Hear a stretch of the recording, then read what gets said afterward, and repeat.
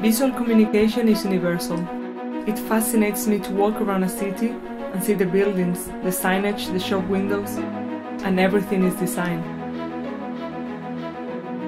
The knowledge of composition, color, and typography that I acquired through my years of experience as a filmmaker led me to an interest in design.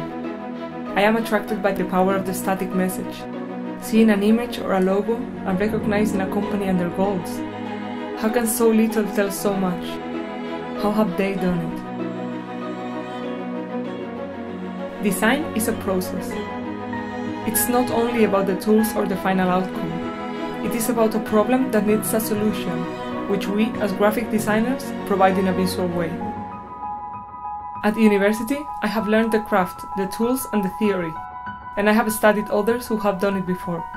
I have worked on real-world projects, learned to take on feedback, and to come up with creative solutions to the problems I encounter. It all starts with the research, connecting with the client and understanding their target audience, which are the first steps to recognizing the obstacle. From there, I create a strategic plan of action.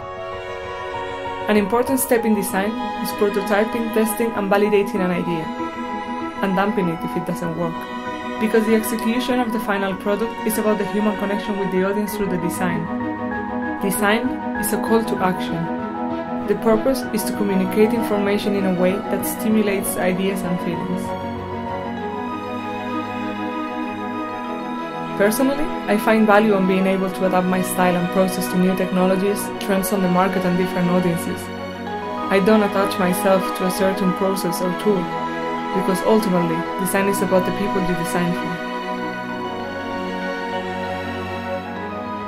My name is Virginia, and I'm a graphic designer.